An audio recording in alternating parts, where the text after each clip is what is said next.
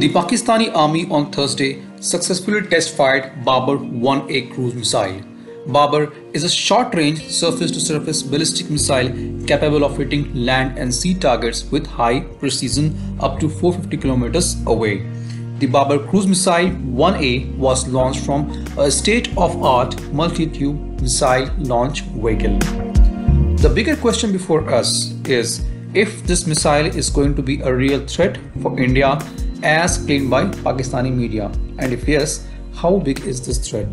While Babur has initially a range of 700 kilometers, why is Pakistani media claiming its range to be 450 kilometers? Hello and welcome back to your own channel Indian Defense Analysis, where we bring to you all the latest development happening in defense sector. In today's video, we are going to talk about Babur cruise missile in detail and we'll analyze how deadly this cruise missile can be. The Inter-Services Pubic Relation ISPR on Thursday reported in a statement the successful test of Babur 1A cruise missile. This is the third test by Pakistan in less than a month, followed by Shaheen-3 and Ghaznavi missile test.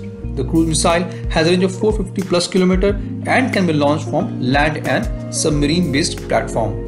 The military media wing of Pakistan further claimed that the missile is capable of engaging both land and sea targets. Babur has a turbofan engine with solid fuel propelled booster used during the launch. It can carry 450 to 500 kg of conventional or nuclear warheads. It can attain maximum speed of 990 km per hour. When the missile is launched, the solid fuel booster is triggered, which ignites the turbo engine. After the launch, the wings in the missile opens up, which provides it high degree of maneuverability and terrain hugging capability, which makes its detection difficult against the enemy radar. While all seems to be good about this missile, and it seems it might be a big threat for India, I would request you all to wait till the end and we will tell you about missile which won't be available on public media platform easily. Now first let's talk about range. Babur is not indigenously developed by Pakistan, unlike Nirbhaya cruise missile by India. It has been built by reverse engineering of US Tomahawk missiles. While Pakistan makes tall claim about its cockpit tech to be 700 plus kilometers in range, US estimates its max range to be just over 350 kilometers, which means less than half of what has been boasted by Pakistan.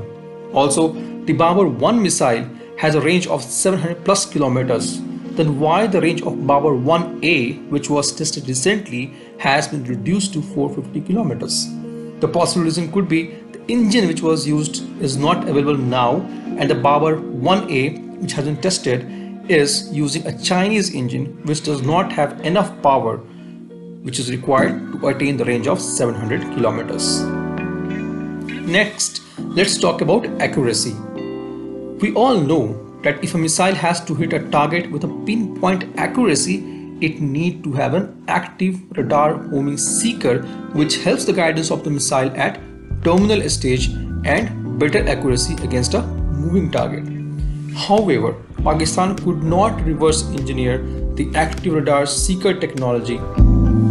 Therefore, the tall claim of Pakistan about pinpoint accuracy of its missile is completely baseless.